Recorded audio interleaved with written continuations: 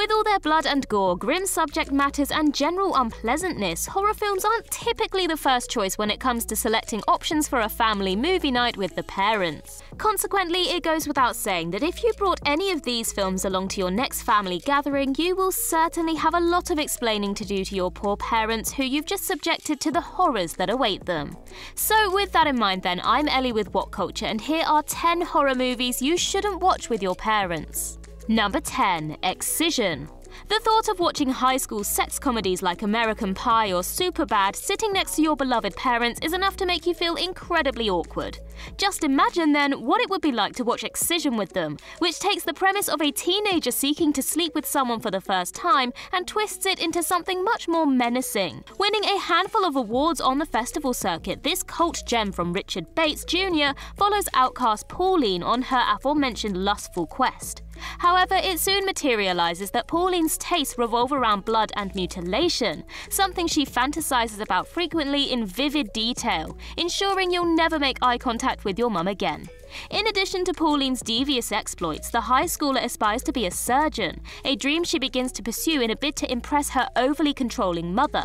We won't spoil how this manifests itself in the film to avoid spoilers, but it does make for a powerful and shocking climax. Also featuring Malcolm McDowell and cult king John Waters himself in supporting roles, this grisly flick is exactly what will get you off the Christmas card list this year. Number 9. Teeth. If you thought the sexually deviant aspects of Excision sounded disturbing, then you might want to skip this entry. Within various cultures around the world, there is the concept of vagina dentata. If your Latin isn't up to scratch, that essentially means lady parts with teeth. The term itself has appeared in numerous folktales throughout history and has subsequently developed a deeper metaphorical significance in recent years. But in the case of Mitchell Lichtenstein's 2007 horror comedy Teeth, the depiction was literal. When teenage spokesperson for a Christian abstinence group, Dawn, strikes up a relationship with a fellow group member, she soon discovers that her body has a rather unique way of defending itself from unwanted sexual attention when her companion forces himself upon her. It's not long until more men pay the price for their unwanted advances, whilst Dawn attempts to figure out what's happening. Praised by critics for its blend of comedy and subversive horror, Teeth's dark humour may turn the film into a delightful romp for genre fans, but the premise alone will likely make any wholesome parents, especially fathers, squirm in their seats. Number 8. Cannibal Holocaust. One of the most controversial and infamous films ever made, Cannibal Holocaust, as its name suggests, is an incredibly hard film to watch on every conceivable level. Containing graphic sequences of real animal cruelty, a notorious production full of mistreatment of its cast and the native Amazonian tribe involved, and seeing director Ruggero Deodato face obscenity and murder charges, the latter he was cleared of, it should go without saying that this is one film you should think hard about before watching alone, never mind offer it up as family viewing. When an American film crew disappears in an area of the Amazon rainforest known as the Green Inferno, anthropologist Harold Monroe is sent on a rescue mission to find them. But when he brings back the crew's film reels after discovering their skeletal remains, a TV company wishes to broadcast the film. However, Monroe insists on watching the raw footage first, revealing the crew's sadistic actions. Whether viewed as an unapologetic social commentary on Western society and the sensationalism of journalism, or purely as an unethical exercise in bad taste and exploitation, the discourse of Cannibal Holocaust is best kept far away from the family living room. Number 7. The Human Centipede 2 Full Sequence. Whether it's the over-the-top grossness and bleak tone of the first film or the all-out vulgarity and repulsiveness of the third, every entry in Tom Six's Human Centipede trilogy is not recommended family viewing. However, if we had to stress one entry that would quickly get you thrown out, it's the Human Centipede 2. Presented in an admittedly stylish black and white, the sequel takes the sadistic premise of its predecessor to a whole new level of depravity, as it follows the disturbed security guard Martin, who, obsessed with the first film, decides to live out his deranged fantasy of creating his own human centipede. This time he aims for 12 participants instead of the original's 3, kidnapping his guinea pigs from the parking garage he works in before transporting them to a vacant warehouse. Whereas the first film was surprisingly tame when it came to its depiction of violence, this entry doesn't hold anything back, showing the primitive surgery in full detail. Throw in some horrific imagery of self-mutilation alongside themes of abuse, and it's not surprising this creepy-crawly horror was initially refused classification in the UK. Number 6. Slaughtered Vomit Dolls. Yes, you heard correctly, and if the name of this film alone isn't enough to tell you exactly why you shouldn't watch this bizarre experimental horror film with your parents, then stick around to find out more. The first installment in what director Lucifer Valentine has dubbed his Vomit Gore trilogy, with fourth entry Vomit Gore 4 Black Mass of the Nazi Wizard landing in 2015, this film is as utterly bonkers as it sounds. Structured around the loose and surrealist narrative of bulimic stripper-turned-prostitute Angela Aberdeen, who, after turning her back on the church and running away from home, descends into a world of Satanism, murder and drugs, this film is not for those with a delicate disposition.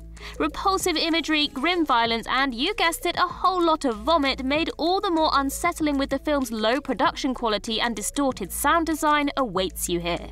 With each entry in the series getting even more sickening, convincing your parents this is an art house project isn't likely to hold up. Number 5. Grotesque. As a subgenre of horror, torture porn is home to some of the most extreme examples of cinema, with one of the most stomach-churning being the aptly named J-horror Grotesque.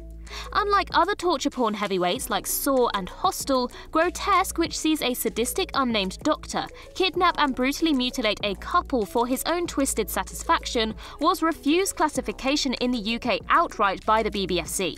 Labelling the film a spectacle of sadism that posed a risk of harm to the public, board director at the time David Cook stated Grotesque presents the audience with little more than an unrelenting and escalating scenario of humiliation, brutality and sadism, with minimal narrative or character development. Considering Koji Shiraishi's film features malicious and explicit acts including, and in no way limited to, severing limbs with a chainsaw, eye gouging and disembowelment, the film is, in fairness, pure, unadulterated sadism at its sickest. Earning a mixed critical reception on its release, this notorious movie will earn you deservedly concerned looks from whoever you subject it to, especially considering you probably shouldn't have a copy of it anyway. Number 4. The Bunny Game. Directed by Adam Rehmeyer, who co-wrote the film alongside star Rodleen Getzik, who portrays the titular bunny, The Bunny Game is another example of extreme cinema from the notorious torture porn category. But instead of reveling in visceral and over-the-top gore, this intense film focuses solely on the sexual and mental abuse of Getzik's drug-addicted prostitute character when she's kidnapped by a serial killer known as Hog and forced to participate in the eponymous game. Despite earning praise for its atmospheric and effective cinematography and editing, with Getzik being praised for her harrowing and emotionally raw performance, this is another film that found itself under fire from the BBFC for its perceived eroticized depictions of sexual abuse. However, what makes this low-budget shocker noteworthy is, aside from the drug use, everything shown on screen is not simulated, meaning what you see is real. Alongside on-screen sex acts, Getzik has her head shaved, is suffocated and gets dragged across the desert. The most gruesome of all, though, is that she is branded on her back. Getzik has since stated that part of her soul did die when making this film. Now that's commitment to your art. Number 3. Martyrs 2008. When it comes to extreme horror, you don't get much more extreme than what's known as French extremity. With no restrictions on their taboo subjects, films like High Tension, Inside and Irreversible have left their gruesome mark on contemporary horror cinema. None of these films are what you'd define as pleasant viewing experiences, but none come close to that of Pascal Laugier's Martyrs. Not to be confused with the critically panned remake, the 2008 original sets its tone immediately by showing a seemingly inconspicuous family being massacred in cold blood. It's soon revealed, though, that the family were harbouring a dark secret involving the torture and abuse of girls, including their killer Lucy. But when one of the family's current victims is discovered, the film veers in a whole new and twisted direction. With its strong themes of childhood abuse and trauma alongside its grotty imagery, Martyrs is truly deserving of its extreme label. Number 2. Ginger Snaps. No matter your age, discussing puberty or anything of a sexual nature with your parents will always be an awkward situation. For this reason alone, it's best recommended to avoid watching critically acclaimed cult favourite Ginger Snaps in their company. The first part in what is now now a trilogy, Ginger Snaps sees us meet sisters with an obsession for death and all things macabre, Bridget and Ginger. However, when Ginger is mauled by what turns out to be a werewolf one night after having her first period, her body begins to go through certain changes, namely growing excess body hair, sprouting a tail, and developing an insatiable appetite for human flesh. Much in the same vein, Teen Wolf used Michael J. Fox's monstrous metamorphosis into a werewolf as a not very subtle parallel for puberty.